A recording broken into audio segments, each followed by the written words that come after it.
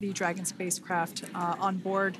The nest will be translated to the forward end of the recovery vessel, and that is where our Crew 9 team members will egress from the Dragon spacecraft. Now, here on your screen, we can see dolphins, actually, who want to come and play with Dragon.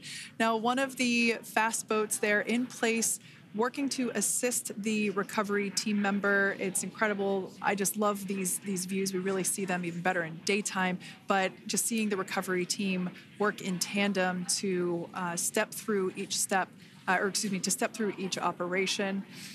Obviously they're getting quick assists from the honorary part of the recovery team, those dolphins in the water there. Now, the recovery team member that is crawling around the Dragon spacecraft. Earlier, we saw a view where it was like a spider monkey pose.